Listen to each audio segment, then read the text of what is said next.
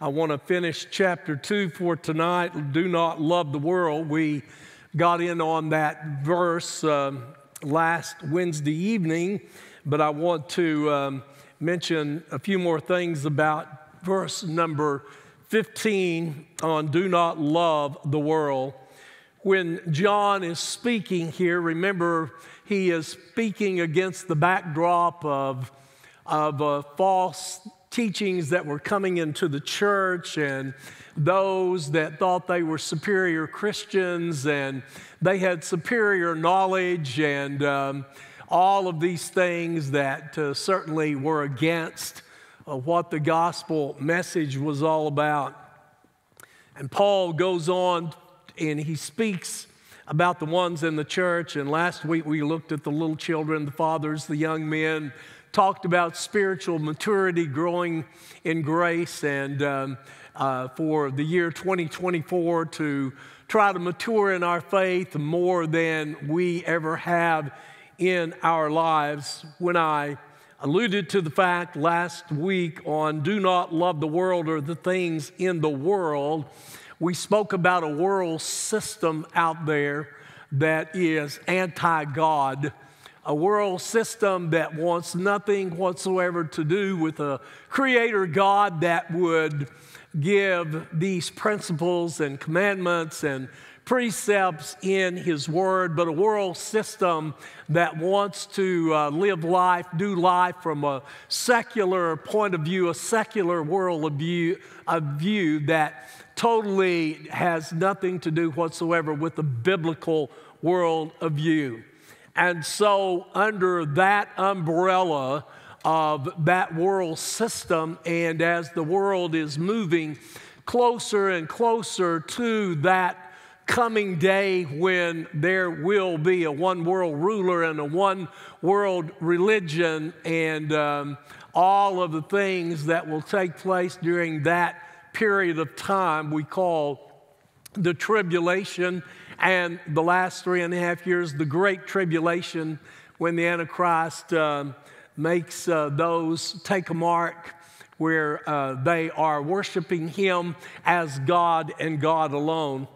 But even when John speaks about do not love the world or the things in the world, I want you to think with me tonight, just interact with me, if you will. What are some things in the world tonight that people seem to love more than they love God? Or things that they certainly put ahead of God? What are some of the things you notice?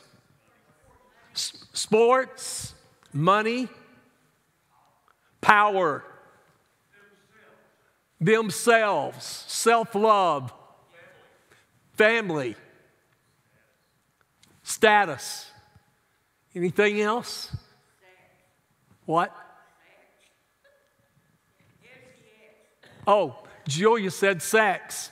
Well, certainly if you look at television and commercials and all of the... No, y'all don't make me laugh. I'm trying real hard to keep a straight face, but some of you are sniggering, and I'm one of those guys, if I see somebody laugh, it may be at the inappropriate place, but I just cannot help it. Yes, Julia, you are correct. We see it on billboards. We see it on television all of the time. We see it in ads that are out there. And you are definitely right. Hollywood promotes that. And we're living in a world today where people are much more accepting of things that we once frowned upon. And of course, with the internet and the click of a mouse, kids, adults, senior adults can be in all kinds of dating sites all over the world. People can be in all kinds of pornographic situations that are out there. All of these are under that umbrella as well of love, not the world or the things that are in the world. I want to ask you a question tonight. Just search through your mind for just a second. Are there things that you have in your possession? Phones. Phones are definitely, if we lose our phone, I was in a store the other day here in town, and one guy was in front of me. It was in the drugstore, and he bought something. He said, that's the best invention that was ever made. When he left, I didn't know what it was. I didn't look at it, and I said to the one at the register, what was that he bought that was the greatest invention? And she said, a phone charger. A phone charger. I want you to think about that tonight. We are so addicted to phones that, goodness gracious, if we lose it, we just go into some kind of a spell, don't we? And they make all kinds of things now that you can use a whistle in your phone, will tell you where it is, and all of these gadgets. But whenever you think about things out there that really control who we are and what we are, and, God didn't expect us to go through the world to not have things. As we see in biblical days, back in past history, God blessed through many of the people that are recorded in the Bible, and they were blessed with wealth, some of them were poverty-stricken. But, whenever we put anything ahead of our love and devotion and passion to Christ, then it is a part of that system of loving the world, How many of us tonight, don't raise your hand please, how many of us really need to clean out our closets? How many of us really need to get rid of a lot of things that we have in our lives?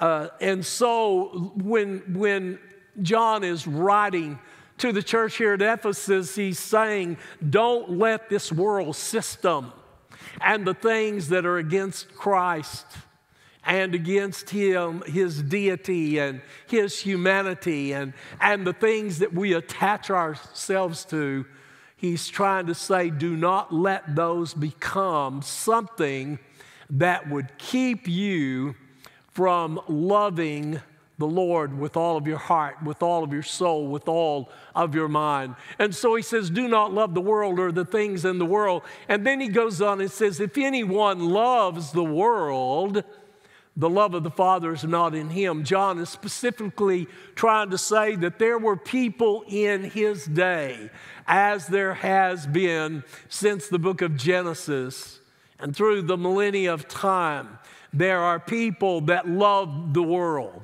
They love this world, and they do not want to leave this world. Now, I'm sure that none of us here tonight want on the next lifeboat going out, but we sometimes attach ourselves to the things of this world rather than thinking about heaven, thinking about eternity, thinking about what God has prepared for those who love him. And so John very succinctly, he very definitively says to his congregation and to you and me today, don't let this world system and all of the things that tug and pull at us.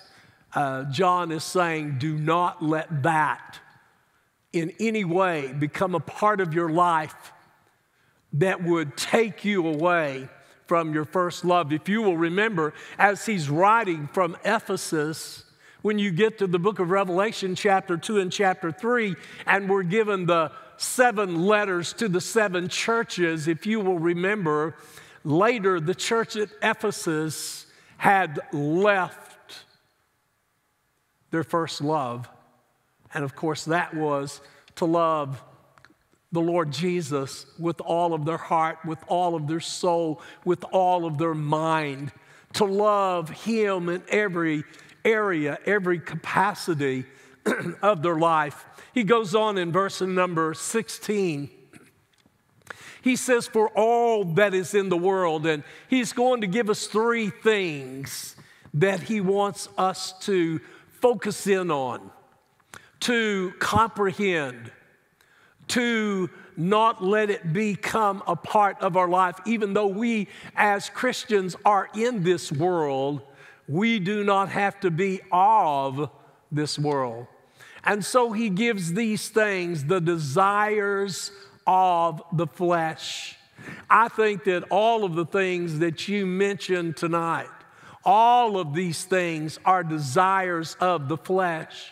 If you go back to when Eve was in the garden and Satan comes, when she saw that fruit from that tree that God had specifically said, of all of the trees in the garden, they're yours, but of this tree, don't eat. You know, even though we understand what God was saying there, have you ever thought about that in the Garden of Eden,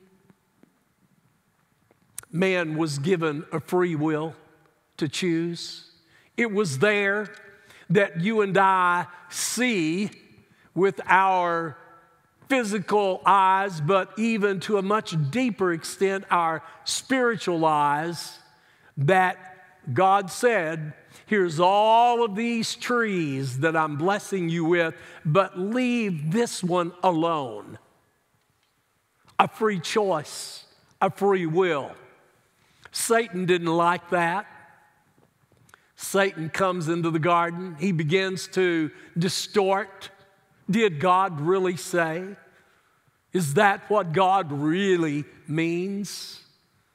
And so John says, for all that is in the world, he says, the desires of the flesh. You and I live in a fleshly body. We may be saved if we have done what Jesus told Nicodemus to do. You must be born again. And if we are born again, if we truly have genuinely trusted Christ as our personal Lord and Savior, then the Holy Spirit lives within our heart. God, Jesus, the Holy Spirit. What does the Holy Spirit do? The Holy Spirit is a comforter. The Holy Spirit goes with us wherever we are. The Holy Spirit leads us into all truth. The Holy Spirit is that inner conscience within us that whenever we do something wrong, immediately a warning sign comes up.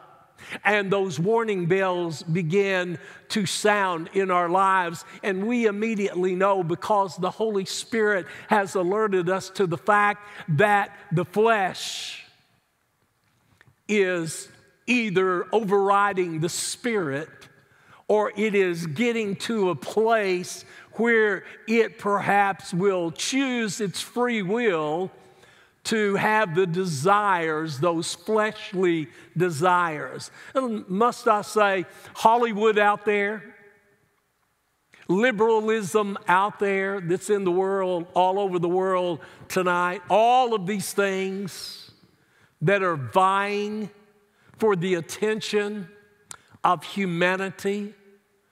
And so the desires of the flesh, all of us, we've heard the various things that have been mentioned tonight: sports and money and sex and self-servantship, self-love. All of these things, these gadgets that we have that we think we cannot live without.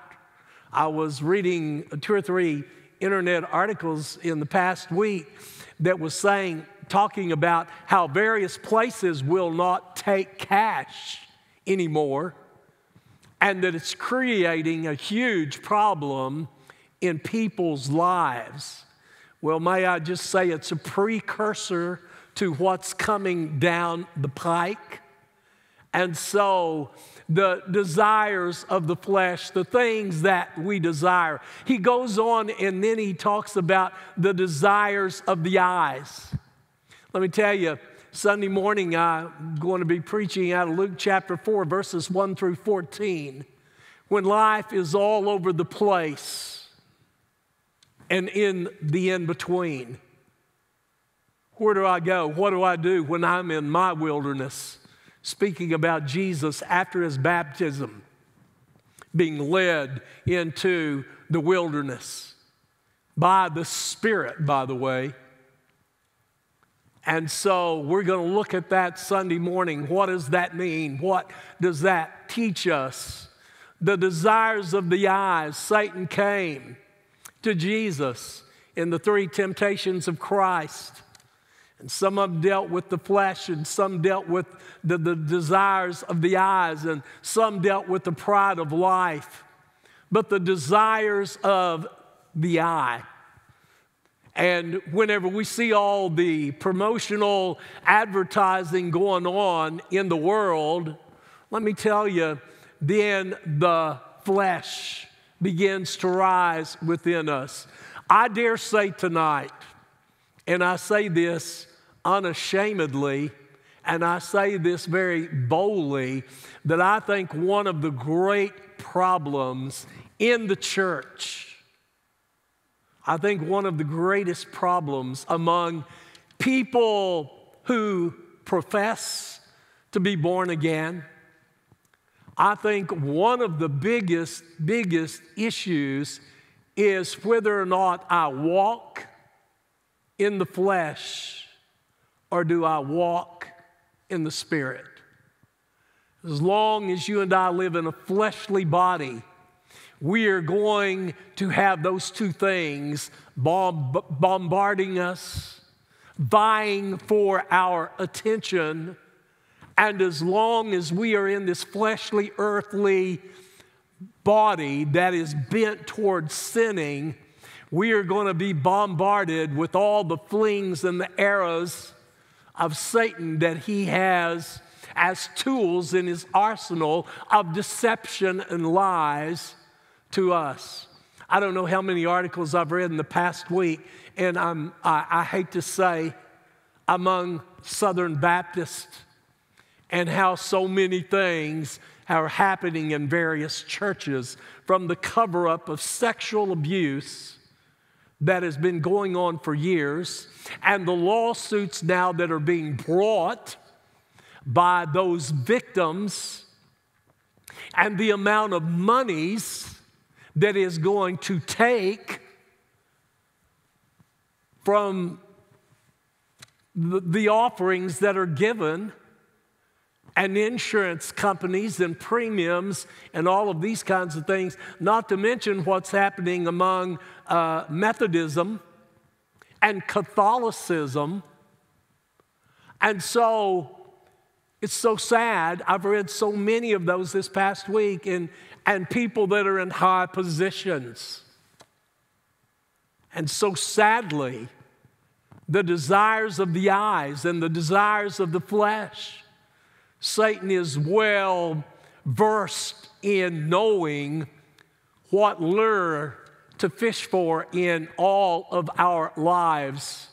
And if we're not walking in the power of the Holy Spirit, then we're walking in the frailty and the power of the flesh.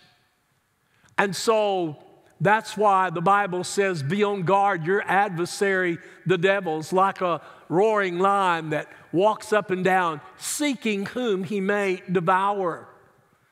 We'll see Sunday morning how that he left Jesus for a little while.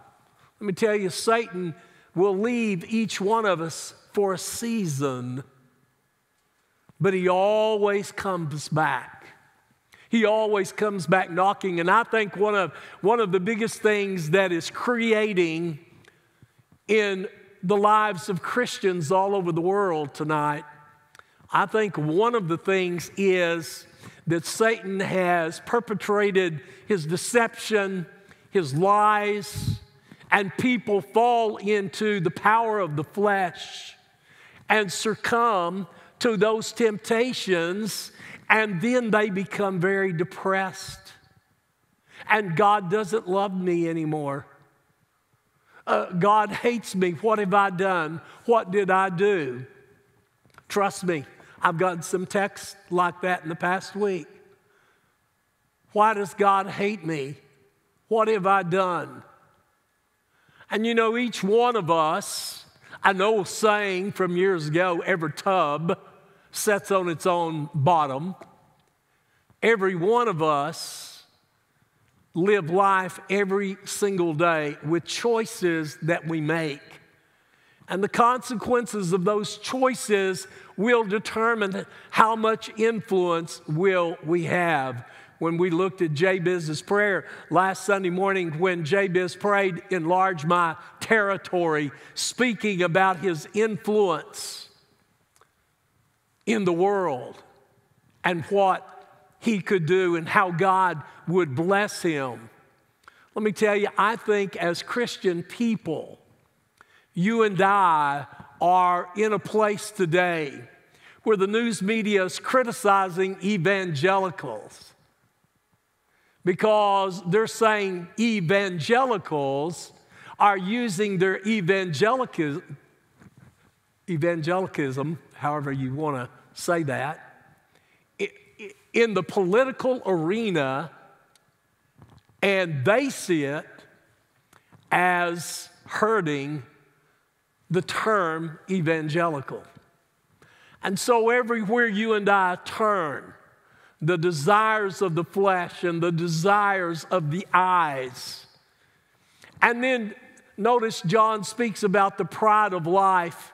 In the book of Proverbs chapter 6, there are 7 things God hates there. And one of them is a proud look.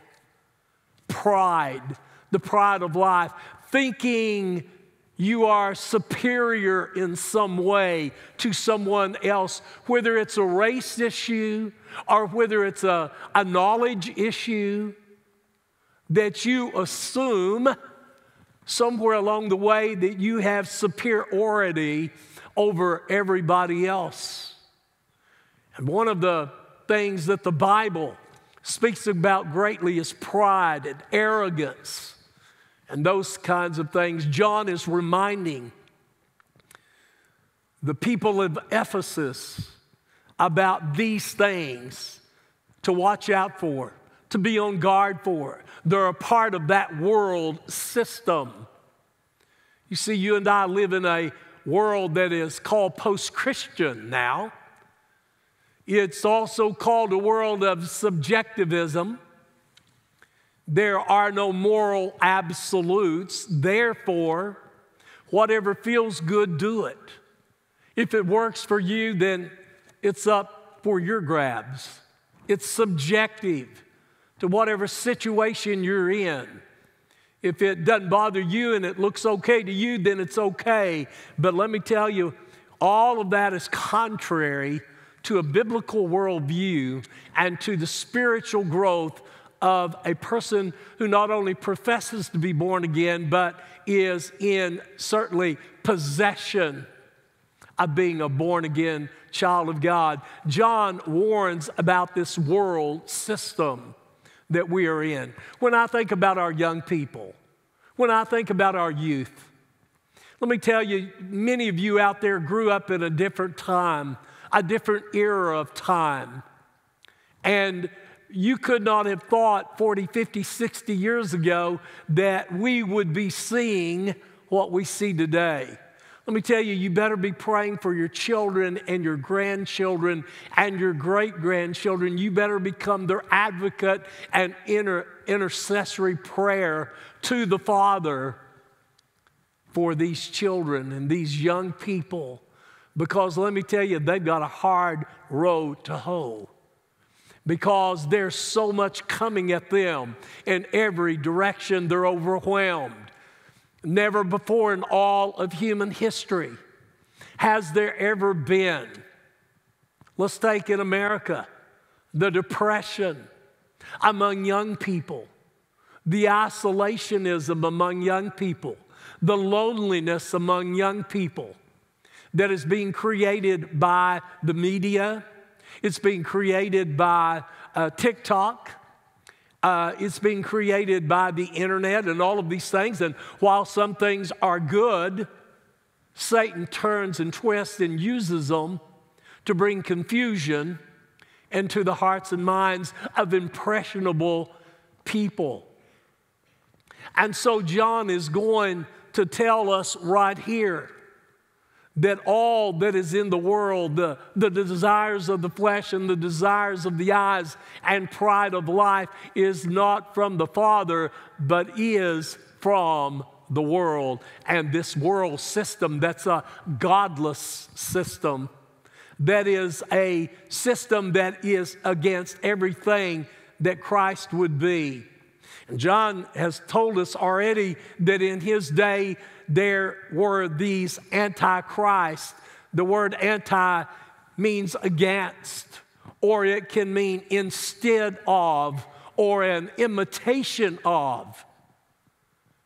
And the word Christ there, meaning against Christ, or an imitation of Christ, or in place of Christ. And then he refers about the one world and a Christ coming someday. John is giving some great words of wisdom, some great words of pearls of wisdom that we can take and apply in our hearts and lives. He's given also a word of warning. Notice in verse number 17, he says, and the world is passing away along with its desires. Notice that the world is passing away. Did you realize tonight that this world is a temporary world? It's a temporary world. It's passing away. It's dissipating day by day by day. The world is not getting better. The world is becoming worse and worse and worse all the time. And the world, he said, is passing away. John is saying, don't get caught up in this world. Don't get caught up in the trap of a temporary fix, because he's saying all of this is a godless system. He says, and the world is passing away along with its desires, these desires of the world. One of these days, these things are going to come to an end, as 1 Corinthians 13 speaks about. And the world is passing away along with its desires, but whoever does the will of God, I want you to notice that phrase, but whoever does the will of God. What is the will of God? The will of God is that you be saved. The will of God is that you study to show yourself approved unto God, a workman that needeth not to be ashamed, rightly dividing the word of truth. The will of God is that we grow in the grace and the knowledge of our Lord and Savior, Jesus Christ. The will of God is that we carry out the Great Commission and the Great Commandment, and that we abide in His love and in His commandments and the principles and the precepts that are taught from the Word of God. But whoever does the will of God, John said, abides, notice, forever. Forever. Verse number 18. Children, it is the last hour. Now you can say, I heard somebody on a podcast this week say, well, you know, people have said for years, you know, there are earthquakes and there are hurricanes and there are tornadic activity and there's all of these things, floods and all of this kind of stuff. Well, you know, the Bible says that there'll be scoffing in the last days over things like that. Where's the promise of His coming? Let me tell you, yes, there have always been those things, but the prolificity of those things have increased exponentially over the years and are increasing all the time. I don't know if any of you saw on the news today, I read one of the news articles that is coming to Oklahoma City down in Bricktown. It's going to be called Broad Walk at Bricktown. It's going to be the tallest skyscraper in the entire world, or at least in America. I think it will be the 6th of the tallest in the world. And it's going to be 1,907 feet feet in the air, the 1907, comes from when Oklahoma became the 46th state in the Union. And when I read that and I saw that there are going to be 3 other towers that are some 30-something stories each, some will be retail, some will be condominiums for people to live in that can afford them, I'm sure. And some of those are going to be restaurants and hotels. And then you've got this 1907, that would be 190 stories tall. When I read that, I began to shudder. When I went up into the Williams building when it was built in Tulsa and looked down from the 50th or 60th floor, I was like, Miss Criswell, get me out of here. I don't like heights. But I thought about that, and I thought, I'm grateful that Oklahoma's getting that. And they were talking about how Oklahoma City is expanding and growing, and it's amazing that it is going to be built there. And I'm grateful for that. But even with all of these kinds of things out there in the world, let me tell you, this world is passing away. Children, it's the last hour. Yes, it's been the last hour since Jesus came 2,000 years ago. That's when the last hour started ticking away. And John says, children, it's the last hour, and as you have heard that Antichrist, small a, that is speaking about anti there, A-N-T-I, made out of 2 words, the preposition A-N-T-I, and the word Christ, once again, anti, against, in place of, the imitation of, Antichrist there. John is saying there have been Antichrists for years out there in the world. They're against Christ. They're against His kingdom. They're against anything that is godly. It's the last hour, and as you've heard that Antichrist is coming, so many Antichrists have come. Therefore, we know that it is the last hour, and when you see the big capital A, you know it's referring to that last world dictator that is coming. When John said the world is passing away, let me ask you a question. Didn't the Egyptian kingdom pass away for the most part? Didn't the Assyrian kingdom pass away? Didn't the Babylonian kingdom pass away with all of its glitz and glamour and glory and gold? Didn't the Greek and didn't that kingdom pass away? The Medo-Persian kingdom and the Grecian kingdom and the Roman kingdom, except for the small parts of it that are still at play in Europe, the 10 toes on the statue and Daniel's prophecy, which represent the revived Roman Empire, the 10 league nations of the world that will rule under the auspices of the Antichrist someday. John goes on and says, therefore we know that it is the last hour.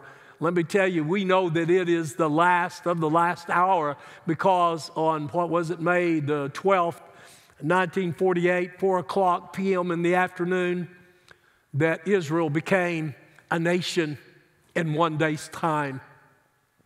And so we begin to see the things that happened from 1948 to 1973 Yom Kippur War, the 6-day war, when God sent His angels to help the nation of Israel. And now Israel is embroiled and embattled in this war over there in Gaza.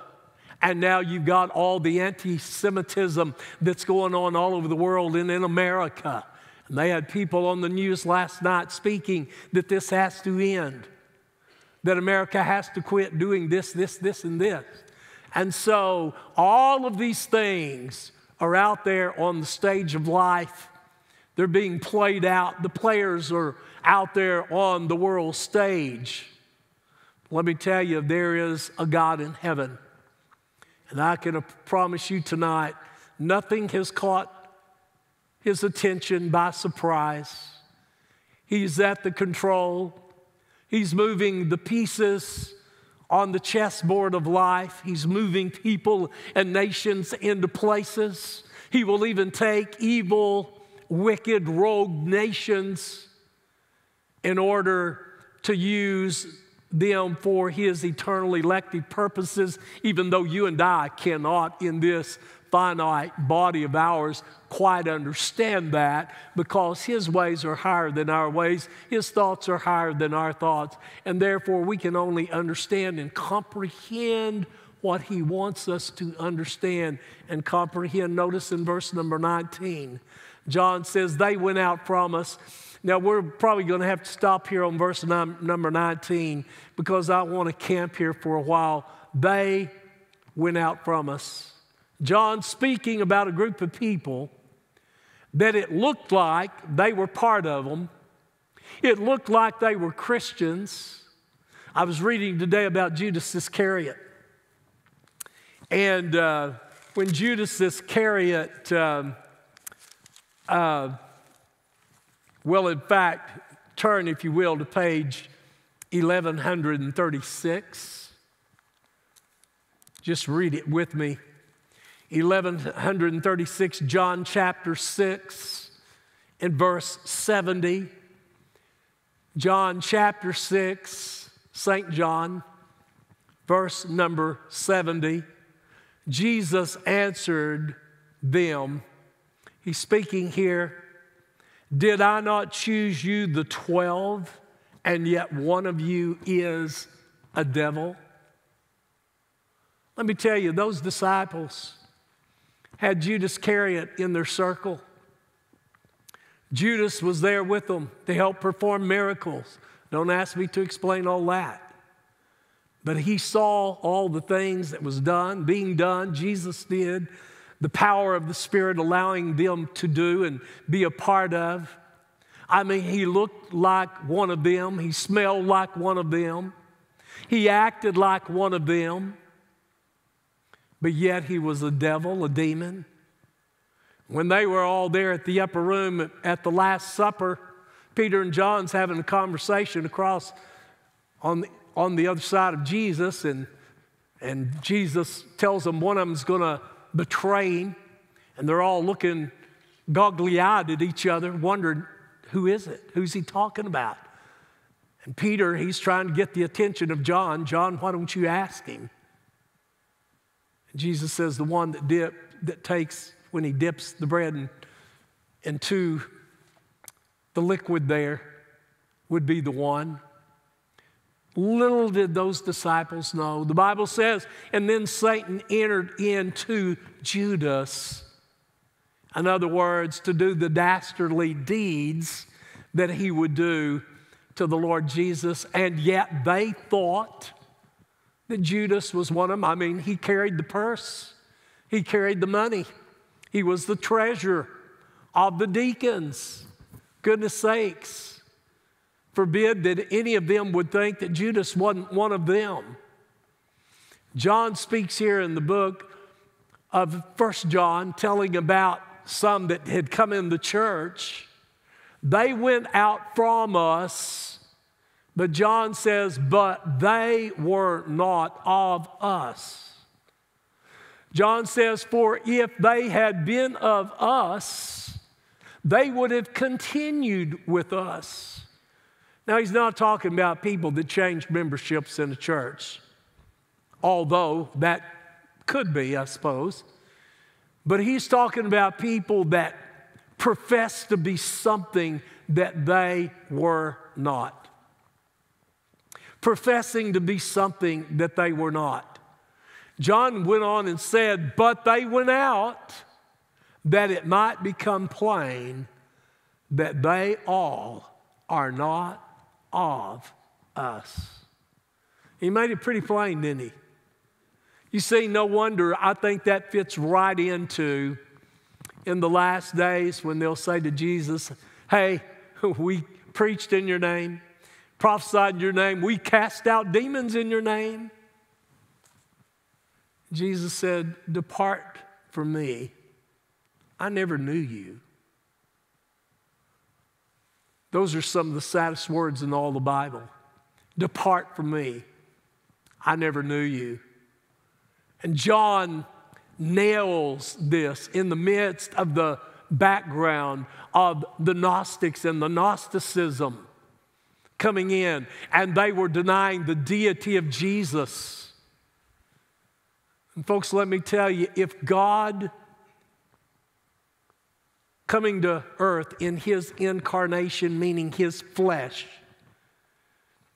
if God and Jesus were not fully human and fully divine, then you and I would not have a chance at salvation. Let me tell you, there are people in the world that deny. There are church people in churches that deny the deity of Jesus. They deny that he was fully human. Why did God come down here, robed in flesh, through the second person of the Godhead, the Son? Why did he do it? So that he showed to us he understands humanity. He was tempted in all points like as we are, yet without sin, the Bible says. And so he experienced all of the temptations that you and I experience. Jesus understands grief and sorrow. He understands pain and loss. He understands when you and I don't understand. He understands when we don't get it. When we don't understand it, he understands because he took upon himself the human side as well as his divinity. He was fully divine, fully God. He was fully human, the God-man. And so, it is vital to Christianity.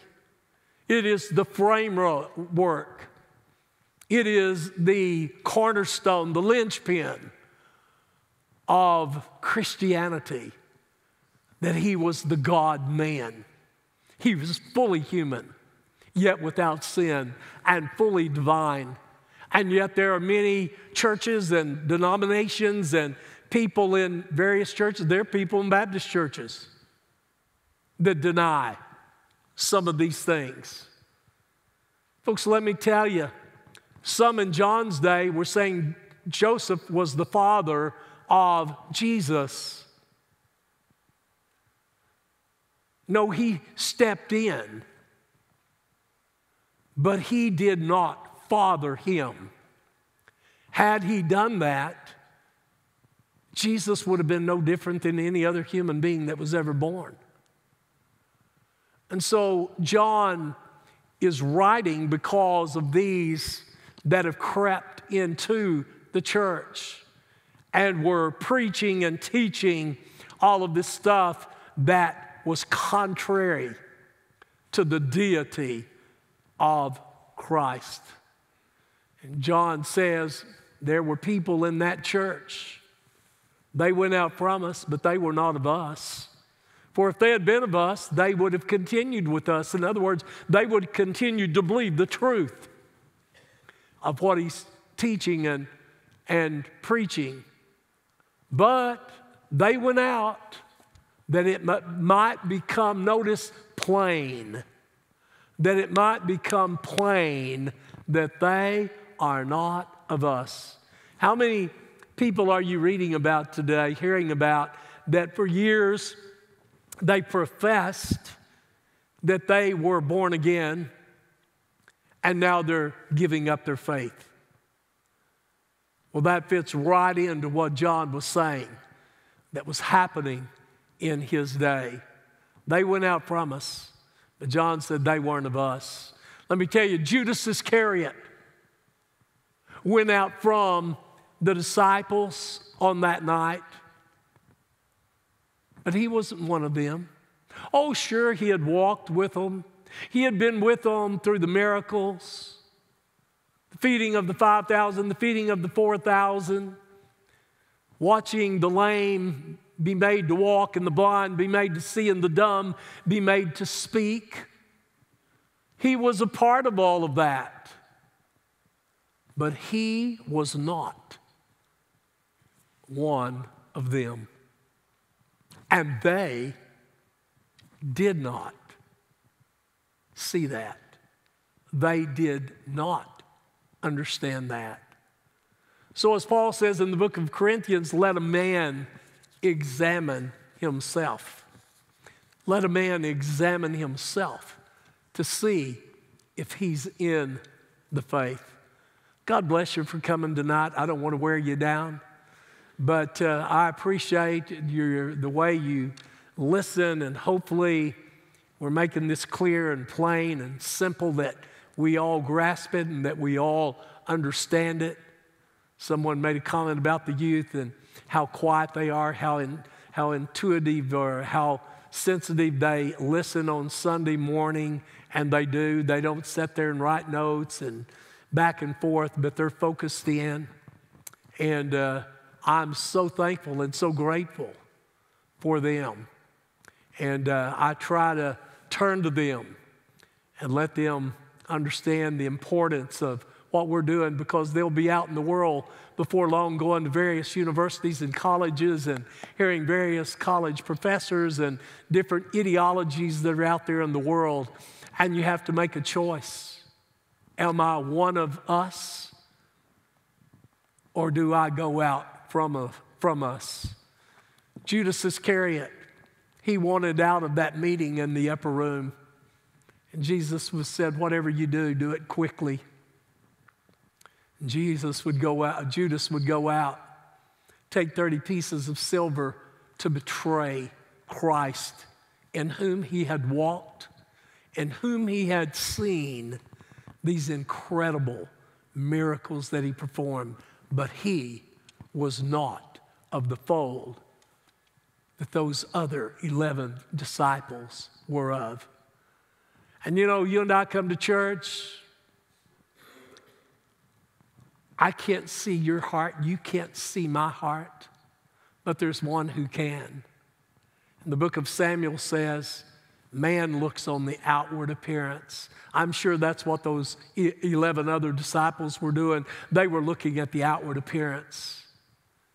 The book of Samuel says, but God looks at the heart, because he is the great cardiognostis. Would you stand as we pray together tonight? We'll pick up there next Wednesday evening. Father God, thank you for this time we've had together. God bless these as they come from week to week, as we grow in your grace and in your knowledge in this new year. Take each one safely home tonight, oh God, I pray, and return us back on Sunday morning with a passion in our heart to serve you more fully and more spiritually in this new year. In Christ's name we pray, and all God's people said, amen. Looks like everybody's home folk tonight. So would you turn around? What a great Wednesday night group. Thank you for being here this evening.